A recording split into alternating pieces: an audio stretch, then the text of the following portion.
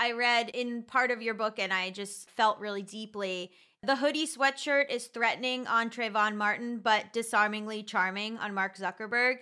Yes, I work in the Silicon Valley, so I see this all the time. The idea that this, really dressed down casual look shows youth, it shows innovation, it shows that you're not uptight, but it's harder for people of color to pull off that dressed down look.